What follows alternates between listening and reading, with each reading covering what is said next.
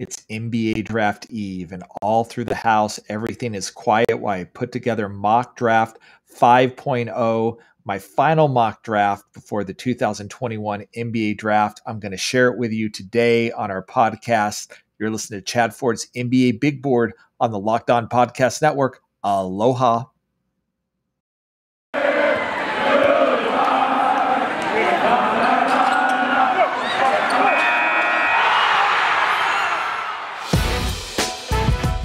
It's the Locked On Podcast Network, your team every day.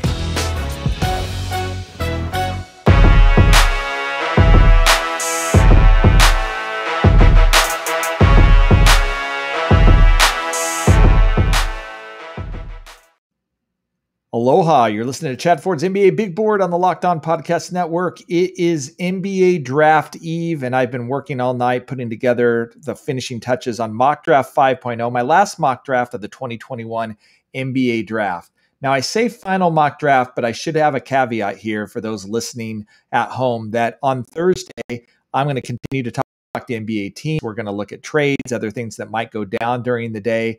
And we'll be updating that mock draft live throughout the day until about 1 hour before the draft. So if you're one of my subscribers over on NBABigBoard.com, you'll get an email with an update on that mock draft whenever it comes out throughout the day, whenever there's breaking news or anything else. So make sure that you go over to NBABigBoard.com and subscribe so you get the latest mock draft from me. But I want to talk about where we're at right now on Wednesday night with the NBA draft coming Thursday, what I'm seeing right now. I'm going to stop updating that mock draft about an hour before the draft. Why? Because I'm going to go live on Locked On NBA podcast, and you can go over and subscribe to their YouTube channel, Locked On NBA. I'm going to be with Rafael Barlow, John Corrales. We are going to do the entire draft about an hour before the draft starts at 7 p.m. Eastern. We're going to go through the draft, round one, round two. Lots of analysis. We're going to bring in all of our Locked On podcast hosts for their local reaction as different teams make different selections. Then we'll do some post-game analysis. And then even after that, going to do draft grades with Rafael Barlow for both the Eastern and Western Conference. There's so much going on. But before we jump there, and I hope you're going to follow us live on draft night, let's talk about this draft. Let's talk about my mock draft. It wasn't easy to put together. This is one of those things where the phone calls keep coming in. My phone just buzzed just a second ago right now with people. And so, but I wanted to take a time out and say, okay, everything's a little bit quiet tonight. Here's what we're sort of hearing from teams. Again, things can change on Thursday, absolutely. But I want to give you an idea of where we're at right now with the mock draft. And it starts with the Detroit Pistons at 1. We still have Cade Cunningham there. He was number 1 on our big board all year. He's been number 1 in every mock draft that we've done. I know there's some folks on the internet saying Chad doesn't like Cade Cunningham or he's not number 1. No, he's number 1 on our big board. He's number 1 on our mock draft. He was even number 1 on my personal mock draft. I do think he is the number 1 pick in this draft, and I do expect the Detroit Pistons to select him at number 1. Now, a couple of caveats there. They do like Jalen Green. He had a great workout there. There is some internal discussions within their front office about Jalen Green at number 1. 2, they have talked to teams about trading down 1-2 spots in the draft. I really haven't heard anything of them of trading out even further than that right now. And so there's the possibility that Detroit could trade. However, I think both of those things, drafting Jalen Green or trading out of the number 1 pick, are highly unlikely. I think that we're feeling right now like the most likely scenario is that we are going to be seeing the Detroit Pistons drafting Cade Cunningham at number 1. I think Pistons fans are going to be pretty stoked to hear that. At number 2, I think the draft is probably going to go according to form. We're hearing Jalen Green going to the Houston Rockets. I think it is going to probably likely be Jalen Green going at number 2 to the Rockets. There have been some internal discussions about Evan Mobley there too, but it seems like that is where the Rockets are heavily leaning at this point, and they are going to draft the most dynamic scorer in this draft, the guy that can really drop, I think, 25 points a night in the NBA someday. He's probably going to have some 40-point games even as a rookie. He's just that dynamic of a scorer. He's an incredible athlete. I'm really stoked about Jalen Green's future. He's a tier 1 prospect for me, which means that I believe that he can be a superstar. So I'm really excited about Green's future, and I think he's a really good fit Houston as well. I always felt like Jalen Green's best fit was in Detroit, but I understand why the Pistons would select Cade Cunningham number one. I think it's the safest choice. I think it's the least controversial, and I think Cade's going to be awesome right away in year one. I also think Jalen Green's going to be pretty awesome in year one too, at least on offense. I do think there's questions about his defense. I do think there's questions about his passing ability, getting other people involved in the game. All of that is legitimate if you want to take a few swipes at Jalen Green. But to me, he is going to be electric. And I think he's going to be the guy that you're going to see over and over again as someone who is really on SportsCenter night in, night out, got that it factor, going to be the guy that's going to be marketed. I can understand why the Rockets are high on him at 2. At 3, that leaves the Cleveland Cavaliers. I think it will be Evan Mobley out of USC, the 7-foot big man unicorn that can do just about everything. He can handle the ball. He can shoot the basketball. He can block shots. He can rebound. He can score in the post. He's skinny, but he is an excellent athlete. He's really fluid. He's really a guy to me that I think is just so fascinating in what he can do and what ultimately he could be in the NBA. I know I've got knocked by some people quoting a scout that said he's sort of Chris Bosh on offense and then Anthony Davis on defense. And I get it. I get that if you put those two together, you've got like one of the greatest players of all time. And I don't think that's exactly what the scout meant.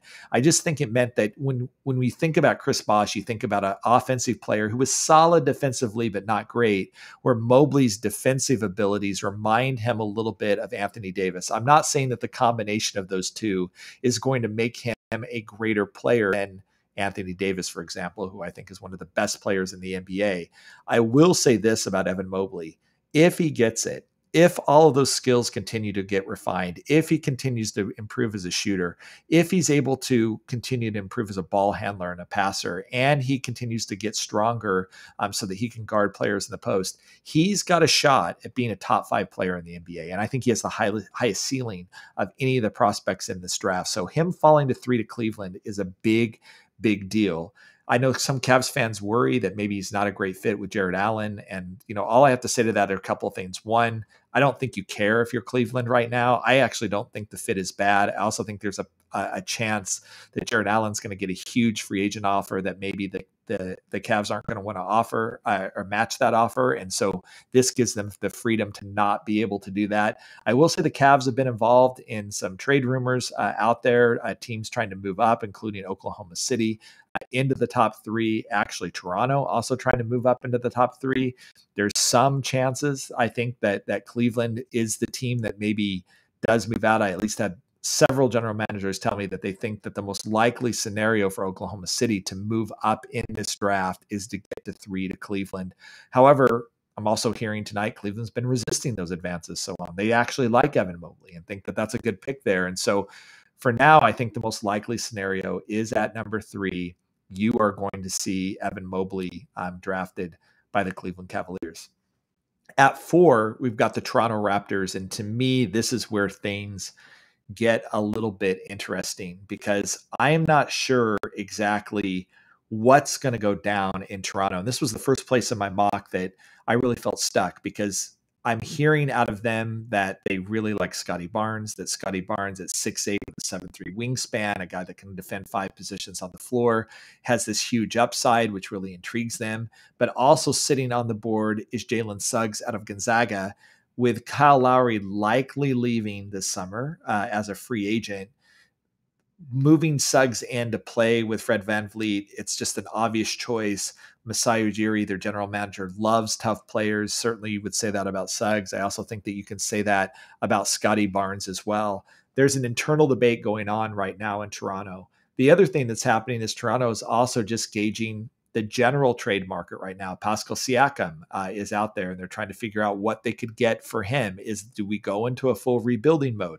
Do we instead try to build this team back up and be a playoff contender? I think they're trying to figure all of that out right now. They're doing that by gauging the trade market. Certainly Golden State is a team that one would be interested in moving up for Jalen Suggs. And so if you really want to blow it up, you probably could get Wiseman and maybe number 7 for the Warriors to move up to get Jalen Suggs. That's one option for Toronto. The other option is that they're doing a bigger deal with Pascal Siakam in it. They're getting more assets from the Warriors down the road. Andrew Wiggins comes back in that deal, and it's a bigger trade. And in that particular case, the Raptors are keeping the 4th pick, so then they would have 4, 17, 14 as well. I think that both of those options are good options for Toronto. I think it's likely that Toronto probably make some sort of move here. I think this is the first team that I feel like more confident that maybe they're not there at 4 than some of the other teams that we've been talking about in the past. So I'm really intrigued at what happens there. I do have them taking Jalen Suggs at 4 if they keep the pick. This was a really hard decision for me. I've been going back and forth myself. I've had Scotty Barnes in the last couple of times going there. I still believe that he's a real possibility there, but there just seems to be too many signals that Suggs may ultimately be the choice there, that I'm leaning Suggs right now, and that's who the Toronto Raptors take at number 4. And then that leaves the Orlando Magic sitting there at 5. And the Magic have the 5th pick and the 8th pick in the draft. But at 5, I think that they're happy with whatever happens there. If Jalen Suggs falls to them, I think they really like him. If it's Scotty Barnes, I think that that's okay as well. The Magic have a long history of liking big, long, athletic, multi-positional players like Barnes. And I certainly think that if Barnes really improves his jump shot, he has a chance to be the best player in this draft class. I sort of think that's like Evan Mobley. And then if you want to talk about just like pure upside, it's Scotty Barnes after that. Scotty Barnes is going to have to do some things to reach it. He's going to have to improve significantly as a shooter. But if he does, you're talking about a guy who can defend all 5 positions, can play all 5 positions on offense, a guy that really can help you win in multiple ways, and somebody that I'm personally really, really high on right now. So huge win for the Magic if they are able to get Scotty Barnes at 5. Again, he may go to the Raptors, and if that's the case, then Jalen Suggs falls there. And I actually think that there's a slight preference in Orlando for Jalen Suggs at 5. And I almost wonder whether it's behooves the Magic to try to figure out how to move up one spot in the draft and make sure that they secure Suggs. I'm getting the feeling out of Orlando right now that that cost would probably be too high to move up one pick in the draft. So they're probably not going to do it. But it's certainly something that they would look at as well.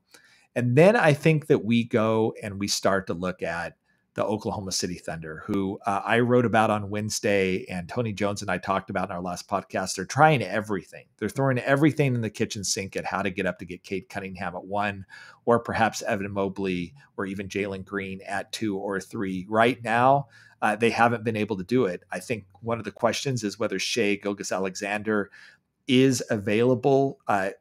There were reportedly he was offered to the Detroit Pistons along with the 6th pick in the draft. However, I don't think that Detroit's going to do that deal. From all the reports, they turned that down. Would Shai be available at 2, at 3, maybe even at 4 in a particular deal? Because maybe if they can't get Evan Mobley or Jalen Green, maybe Scotty Barnes is the guy that they want. I think they're trying. Whether a deal gets done or not, I think is a significant question that we just really don't have the answer to right now. But for now, we're going to keep the Thunder at 6. That's where they're sitting right now. And I have them selecting James Bouknight out of UConn. Again, this was a tough decision. I've had Jonathan Kuminga there for most of the last couple of months, and I still believe Kuminga's in play there. But there's just enough smoke coming out of the draft right now, especially in New York, talking to agents and their players that are in New York right now, that Bouknight is going to be the selection at 6.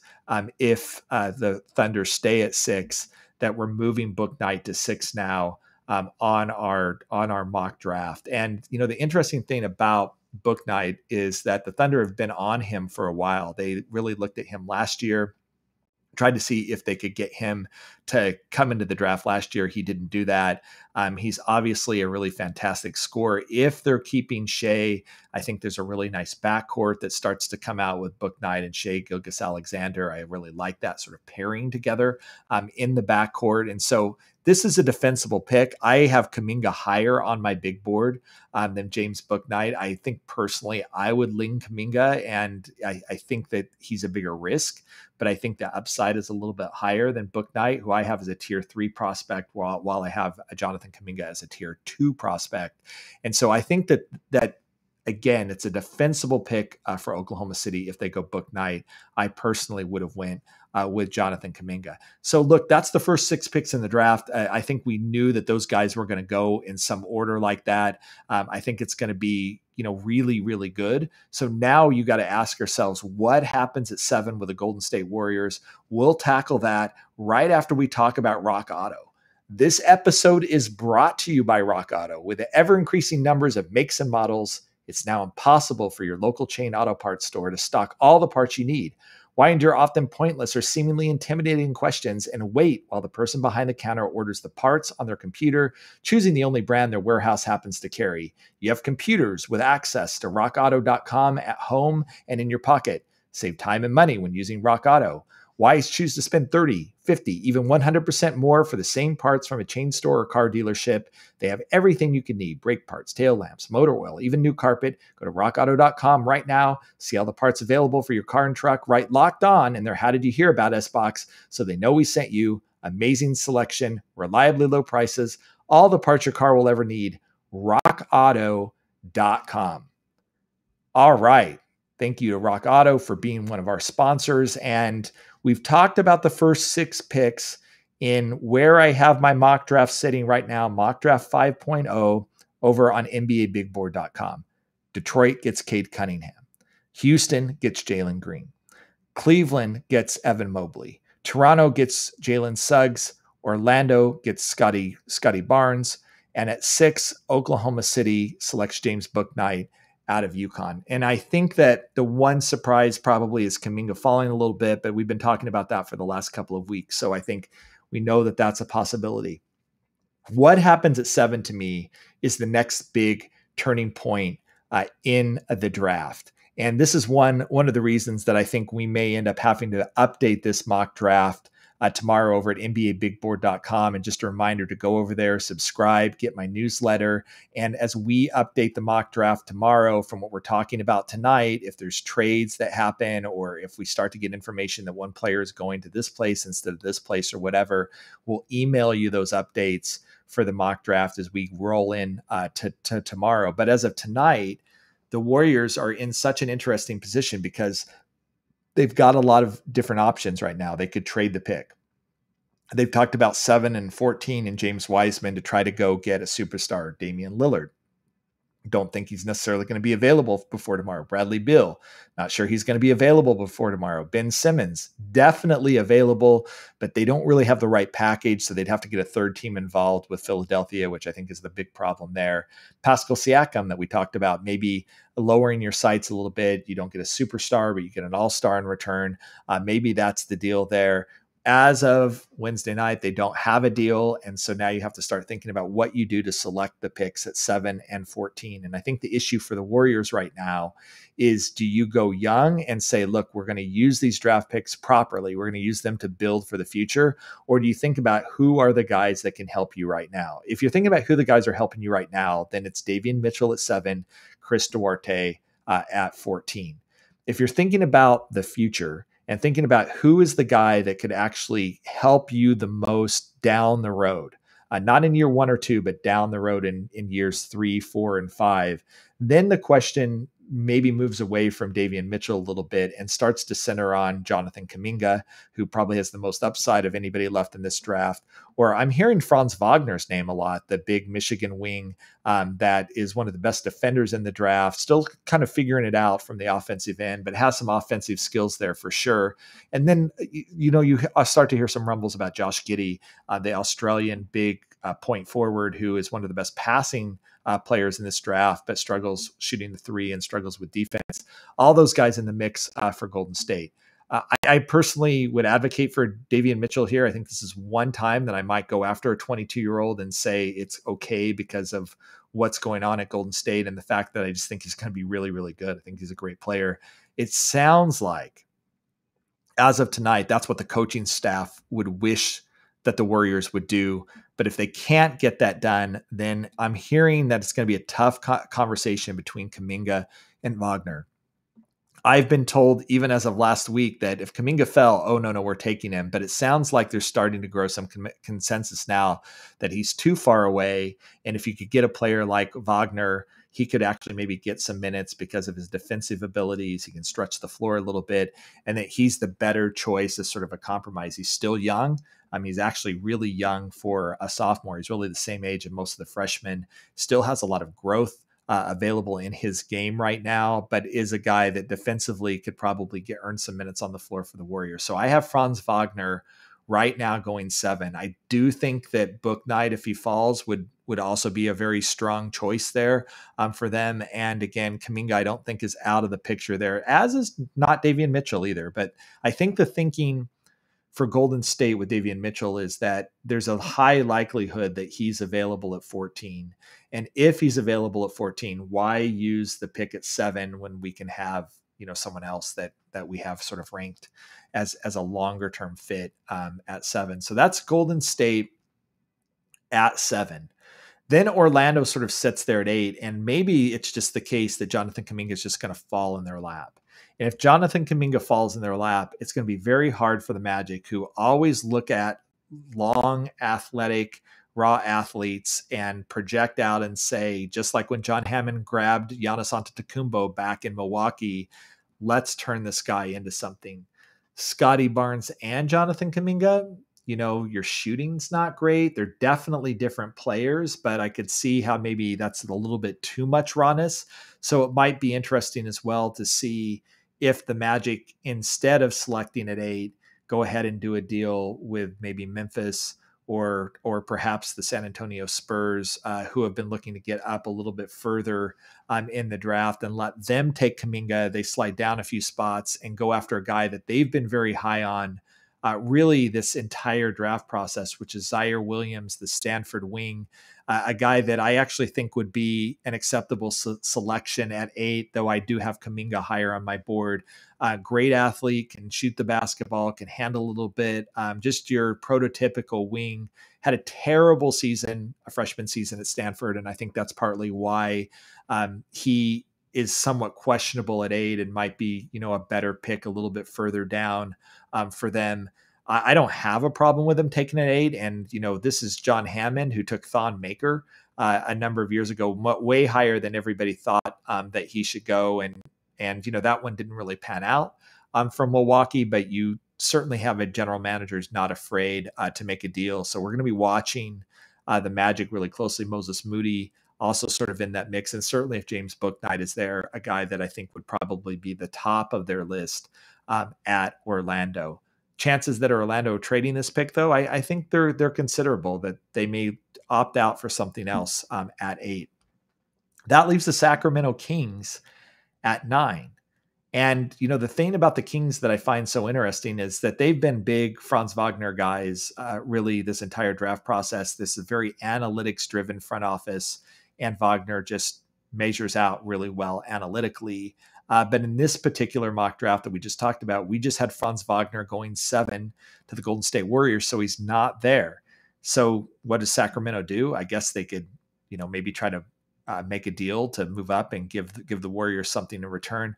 Or they could take the guy that actually is even a bigger analytics darling than Franz Wagner. That's Alperen Sengun out of Turkey, who Kevin Pelton, who does the analytics work for ESPN, just ranked as the top player in the draft from his analytics models that he's had. I've talked to several other teams and folks that really dive heavily into the analytics. They all love Sengun. They all temper it with, look, we understand that he's a more traditional back to the basket, low post player, maybe something that you're not as in vogue in the NBA today, where we think about big, switchable, athletic bigs that can stretch the floor. That's not Sengun, but his production in Turkey is so good. It's so high He's MVP of the Turkish league. That I think that there's an argument that he's gonna turn into something. Maybe it's not Nikola Jokic, but maybe Vucevic, for example, maybe Domas Sabonis. Domantas Sabonis, sorry. Maybe that's another guy that he could sort of turn into. And at 9, that's a pretty good get, especially for Sacramento, who absolutely does need help on their front line. They're aiming for the playoffs. And here's an 18-year-old that you're bringing in that actually has played high-level basketball in Turkey. He's going to be more ready than most of the college prospects that are there. Trey Murphy is another guy that you could hear his name called in Sacramento. So I think it's sort of Wagner, Sengun, and then maybe Trey Murphy at that next level at 9. At 10, the Memphis Grizzlies, who just recently made a trade with the New Orleans Pelicans. Grizzlies got Steven Adams out of that deal, got Eric Bledsoe, also got they also got the 40th pick in the draft. The Pelicans moved down to 17. They get Jonas Valanciunas.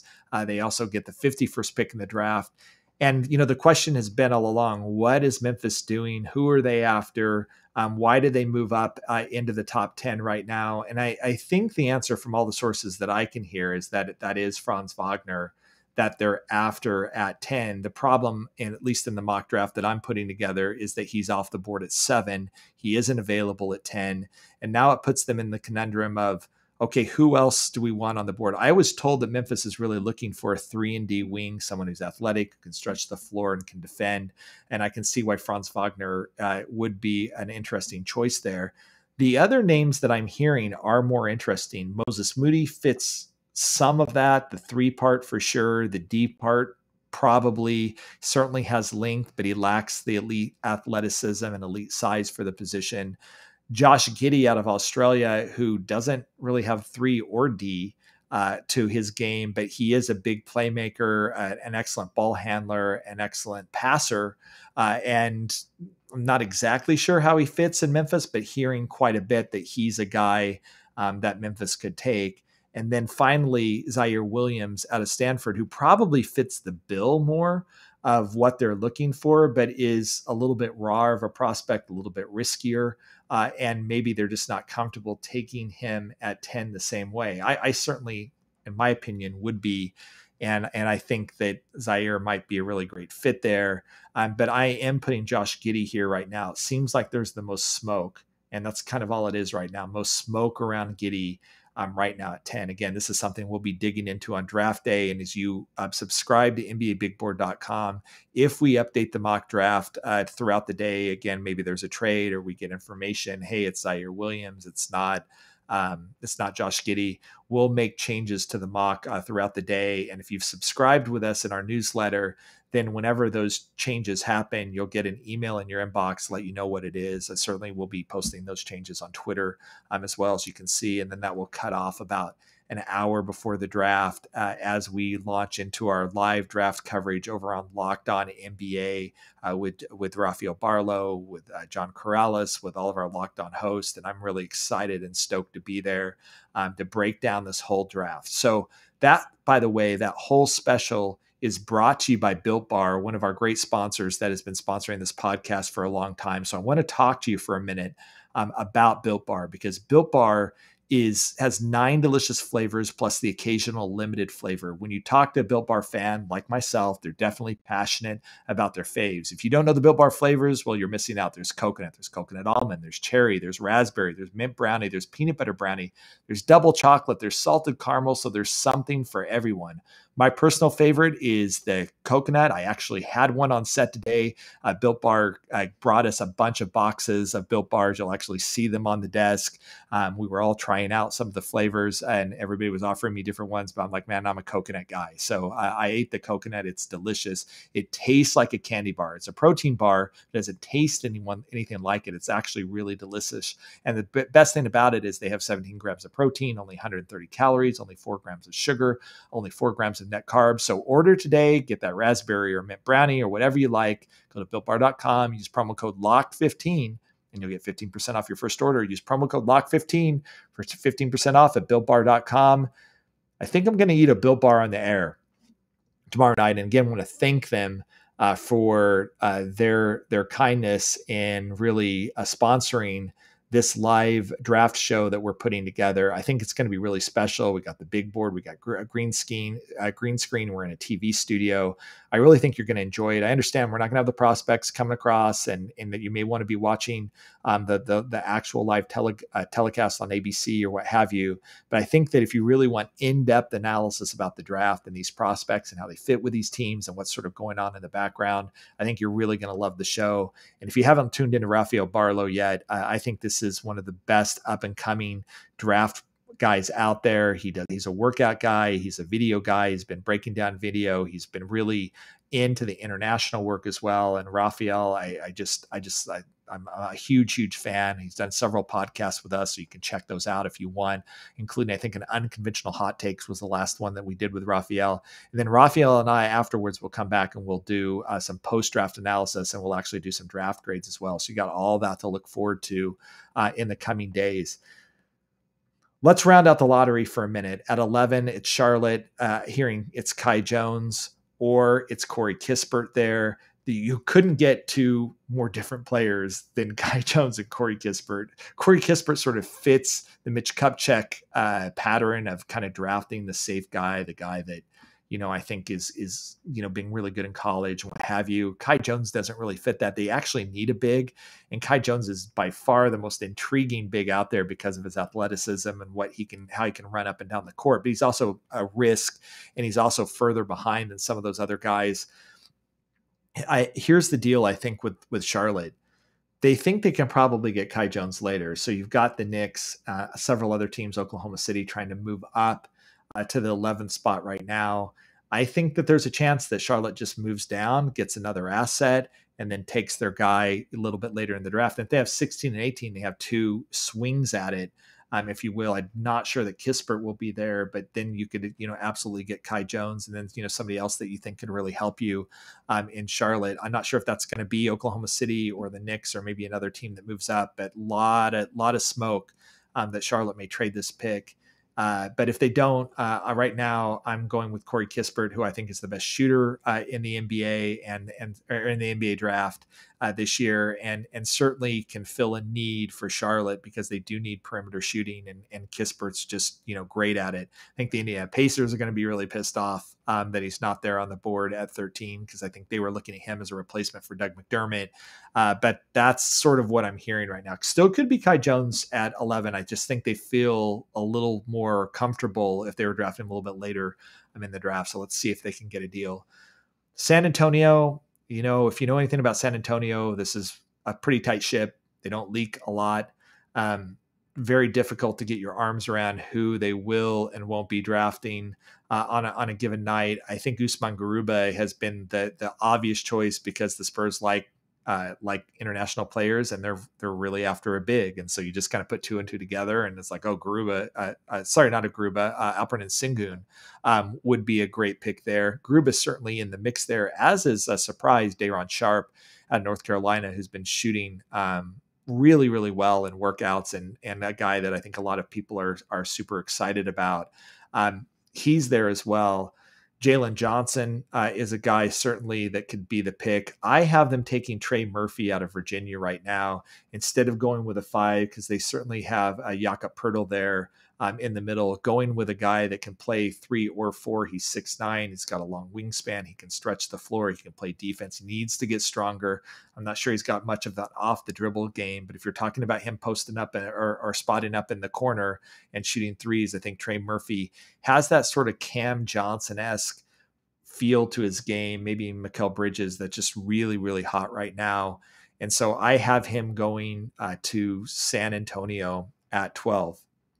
At 13, I think the Pacers, number one, are really open to trading this pick. They're also going to be a team that probably will be talking to the Knicks, the Thunder, other teams that are trying to move up in the draft right now, especially if Corey Kispert is not on the board at 13. I think that may be the thing that sort of triggers a deal for them right now. They have a new head coach in Rick Carlisle. He would like a player that can come in and help right now. And, Davian Mitchell could be there, Corey Kispert. I have them selecting Chris Duarte out of Oregon. If he's there, he's 24 years old. So he's old, man. I mean, he's as old as like some 4-year, 5-year veterans in the NBA, but he can get a lot done. I actually think he's a really talented basketball player. Certainly can shoot it, can defend, a very versatile player for them. And I think if they stay there and Kispert's not on the board, Duarte's a guy who helps them right away. And I think that's just sort of the impetus right now. Moses Moody, certainly another name to watch in Indiana right now. He's still on my board, and he may even be going higher than this. But Moody, as a 5 years younger 3-and-D guy who in many ways sort of models Duarte, not the world's greatest athlete. He's actually a lot longer than Duarte, further along than Duarte was at the same time in his career. And so there's a pretty strong argument that Moody is probably the better pick between him and Duarte, but certainly Duarte can be a favorite because he can help you right now. And then that gets us to 14, where Davian Mitchell's sitting there and probably is the likely selection given how much the coaching staff really likes Davian Mitchell. If he's sitting there at 14 and Duarte's off the board, which I think is maybe one guy that could threaten that. There's other guys that are out there for them, including Zaire Williams. Again, Moses Moody is a guy. If Josh Giddey were to fall to them, he's certainly a prospect that they would be interested as well. Trey Murphy, another guy that they might like all of those guys. But man, Davian Mitchell, I think, is a great fit in Golden State. And if they end up at 7 with Franz Wagner, they've added defense to this team. They've got Wagner, who can defend multiple positions on the wing. You've got Mitchell, who's a lockdown one-on-one defender to lock down opposing point guards. And I'm pretty happy with that. Maybe I'm going to argue again that if Golden State really is going to swing for a young player, this might be and probably should be Kuminga, but I have him ranked a little bit higher than Franz Wagner, who I have 9th on my big board there. But I can understand the appeal and how it becomes sort of a consensus pick between a guy that the coaches can live with as well as the front office can live with. All right, that's picks 1 through 14 in our mock. 15 through 60, you're going to have to head over to NBABigBoard.com, subscribe. We really have so much good stuff going on over there. I'd really like you to consider subscribing and becoming a paid subscriber to NBABigBoard.com. I just did a live Zoom with about 50 of our subscribers. We got in a bunch of questions talking about the draft. We have a really cool community going on over there in the comment section. Lots of great stuff sort of happening. And you're getting mock drafts, big board scouting reports, so much more. You'll get the draft grades that we're doing on Friday. And then rolling right into next week, where we're going to do our 2021 NBA draft or 2022 NBA draft preview, where Chet is going to be available. I know some people they follow the draft for a couple of weeks towards June or July, and then they sort of give up. I actually think that if you're not an all-year draft fan, we can make you into one. And as you're watching the college basketball season and watching the G League or whatever, we're going to have tons of cool analysis real time. There's so many cool things that we're planning, including rookie reports and looking back at future and past draft classes, everything else. Look, the podcast will always be free, and that's one great way for you to get information from me, and you're welcome to it. But I really think that you'll love our NBABigBoard.com newsletter. And so if you haven't went over there and checked it out, I think now's the time to go over and check it out. And we'll even offer you a deal right now on the NBA Big Board, only $40 for a yearly sub right now, which is the lowest that we've had it, with one small exception where we did a little fire sale on a Wednesday night. $40 gets you not only this year's draft, but next year's draft as well, the 2022 NBA draft, because it's going to be in June. So if you subscribe now, it's going to go all the way until the end of July next year, which means you're going to get all the coverage that we have for the 2022 NBA draft. So then you're talking about $20 a draft. You're talking about like $3.80 a week, a month. I think it's a really good deal. It also sort of helps support me in the work that I'm doing. It's harder to do this work if it's only seasonal and if people are only going to subscribe for 2 months or a few weeks out of the year. And so please consider heading over to NBABigBoard.com, subscribing today. Grab that yearly subscription. Go ahead and partake of everything exciting that's going to happen, including that live draft coverage that we talked about, which is going to be happening on the website as well as our Locked On NBA YouTube channel. I'm really excited to get into this draft, and make sure that when you give us your email, you get those updates on this mock draft, because this is Wednesday night at midnight Dallas time right now. I expect that we'll see some changes tomorrow with trades, with potential rumors coming out about this guy moving here or there, what have you. And so if you want to keep updated on our mock draft, make sure that you go over, give us your email address at NBABigBoard.com. You've been listening to Chad Ford's NBABigBoard.com. You've been listening to, let me catch that. You've been listening to Chad Ford's NBA Big Board podcast. Aloha.